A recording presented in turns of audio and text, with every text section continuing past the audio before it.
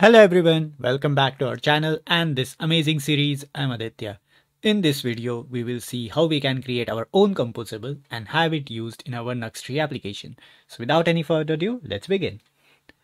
Okay, so let's create a folder first. Again, naming matters. So in this case, we need to make it a folder with name composables like this. And inside this I said naming matters, but I misspelled it. Sorry for that. Composables. Yeah. And here we can create our own composables. So what are these composables?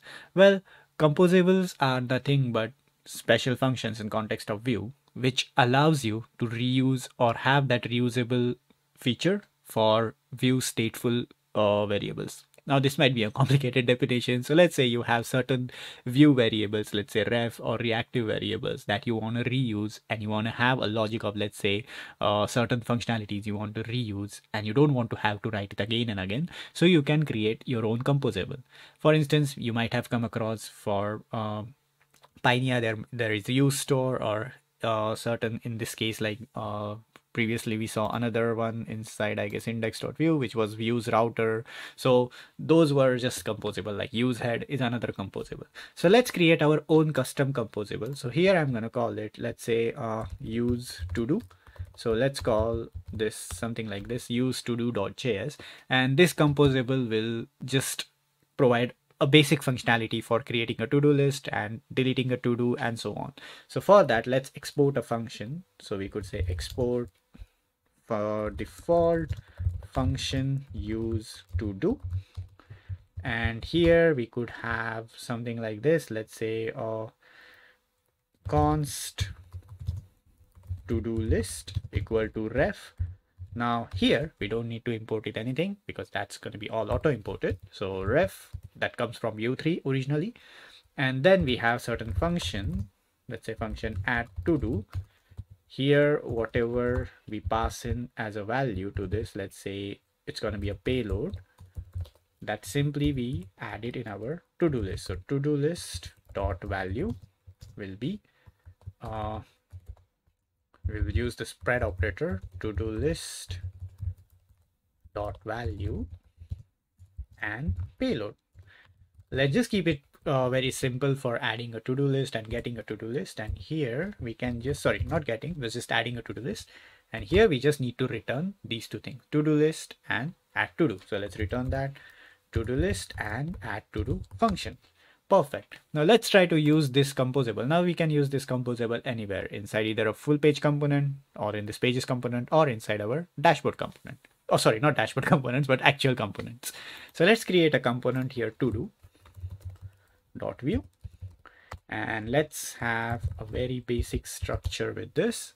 Now here we could say const, and we can import those things like to-do list and add to do. That will come from use to do. Now here we don't have to import it, as you could see, like it actually just like it's literally auto imported. We just need to have it default export, and also just need to have the file with that name, use to do.js. Now all we need to do here is simply, once we have that composable, we can just let's just render a to do here. Let's just do something like this. Let's just have a button and @click add to do, and this will call the function. Let's say we will create our own custom function. This will call our function. So let's just have that function here, function add to list. I'm purposely taking it as a function so that I could see or console the value over here. Let me just give me a moment, sorry for that. And then we can have that add to do function. So we could say add to do, and here we can pass the payload, let's say id of 1, text is first to do, and now let's just render this to-do list over here. So here we will say console.log added and to do list dot value. Now let's bring this component inside our home page over here. Here we could say to do component, and now let's give it a try. All right, Perfect. So let's go back over here. We have the button. Let's open the console side by side so that we can see here.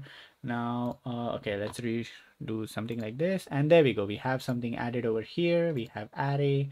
And there we go. We have our to-do. That's perfect. So this is how you can create your own composables like this. And you can use them inside your components or anywhere. And the good thing is you never have to import it because they are all auto imported. All we need to make sure that they are inside composables folder. Your composable has the file, like the file name is the file name of your composable. In this case, my file name is used to do. So the file name is used to do. And the function is an export default function used to do. And that's it. Everything is perfect then. So that's all in this video.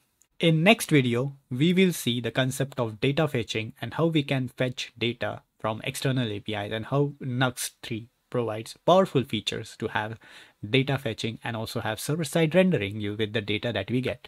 So see you in the next video. Till the next time, goodbye.